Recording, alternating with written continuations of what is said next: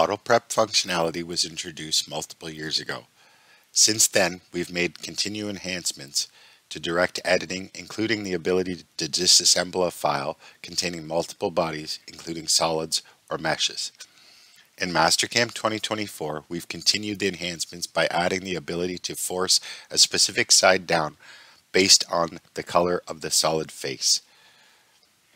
So in this example here, it's a sheet metal body that somebody's made up.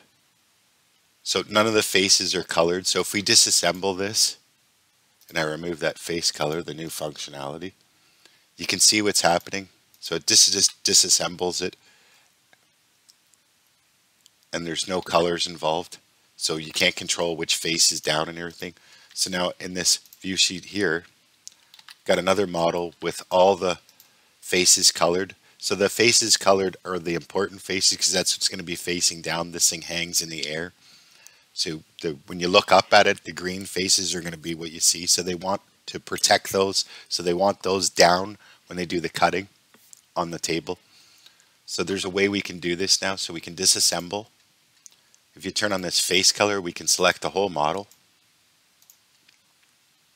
And when you do that, we can select which color just off of the sample color off the icon, and then we can click on that face, and what it's going to do is it's going to disassemble that whole body, but it's going to take all those green faces and put them all down, and you can clearly see the orange there. And then if I flip that over, you can see all the green. So it's done exactly what it should have. It's put all the green faces down. Furthermore, if I undo that and I go to this advanced view sheet, I can see here we've got the same model, same faces colored, but there's a blue. So if we wanted to use this blue face and put that down, there's a way we can sort of deselect it and then reselect it, and it'll still work, and we can still do the green down. So I'll show you that. So if we go into disassemble, if we select the whole body, and our green faces are down because we've already set our color. So now what we can do is if we go to that body, that blue, because we want the blue face down now. So our selection mask set on body selection.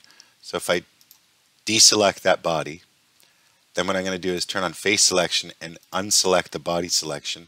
Now if I turn on that face selection and I click on that face, now when I come back out, you can see what's happened here. It's got all the green on the bottom, but it's also moved that blue now to the bottom. So if I say OK to that,